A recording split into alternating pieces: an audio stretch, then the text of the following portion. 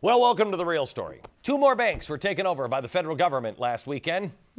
That's great, isn't it? Merrill Lynch is dumping about $30 billion of new crappy mortgages for 22 cents on the dollar. Hurry while the sale lasts. And a leading housing index today showed that May had the steepest rate of price declines ever. Prices are now down nearly 16% from a year ago. That's not good, right? Well, as I see it, that depends on who you listen to. The real story is, if you don't like the message, just hire a new messenger. So if you're in the market for some good news, isn't everybody hoping for change? Let me give you some change here. Let me introduce you to the chief economist for the National Association of Realtors. First up is a guy named David LeRae. He's not with the National Association of Realtors anymore, but oh, what a magical ride it had been. In 2005, just before the housing market was about to peak, LeRae wrote a book called Are You Missing the Real Estate Boom? Why Home Values and Other Real Estate Investments Will Climb Through the End of the Decade and How to Profit from Them.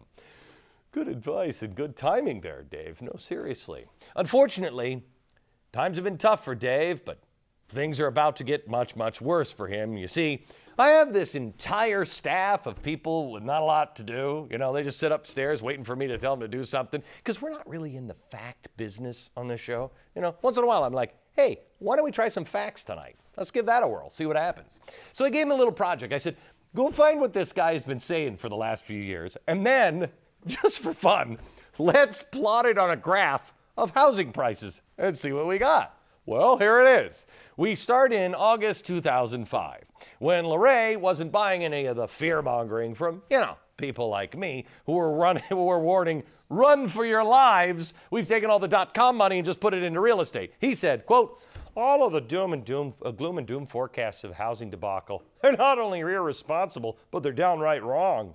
I was thinking to myself, oh, maybe. Here's April 06. Wheels are starting to come off of housing, but Dave's not worried. He said, quote, this is going to be the third strongest year on record. November 2006, quote, worst is behind us. February 07, home prices weren't rising, but LeRae saw nothing but sunshine and lollipops. He says, 2007 promises to be the fourth best year on record. Now here's March 07.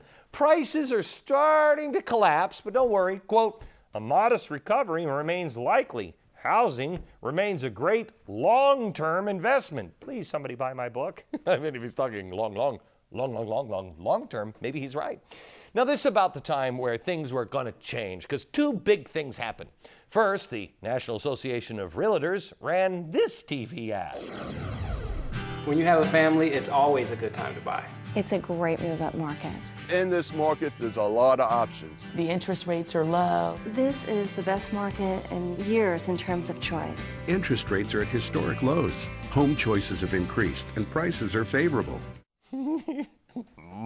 Favorable. If you bought a house because of that ad, your wallet's probably not feeling the favorable part right now. Prices are down 14% since that ran. But remember, long-term investment, still good. Second big thing happened, and that was that David LeRae mercifully left the NAR. I guess he wasn't optimistic enough, so he was replaced by Lawrence Yun, otherwise known as Sonny Yunny. Just one of those facts that we found today. Look it up, it's true. Anyway, November 2007, Sonny Yunny kicks off his career with this quote, I don't anticipate any further major sales declines. Then, January 2008, as housing prices continue to plummet, a meaningful recovery in existing home sales could occur as early as spring. Sunny, isn't it summer right now? Then, February 2008, quote, the market is scratching the bottom. And finally, just last week, there are signs of pent-up demand. I think we're very near the end of this housing downturn. Ooh, wow. I feel so much better. I thought we were actually having tough times. And actually, given his track record, if Sonny Yunny is calling a market bottom, then still might be time to dump my house. I guess it all goes to show that if you want honest advice about your home, now listen to the people who are trying to make a living selling them.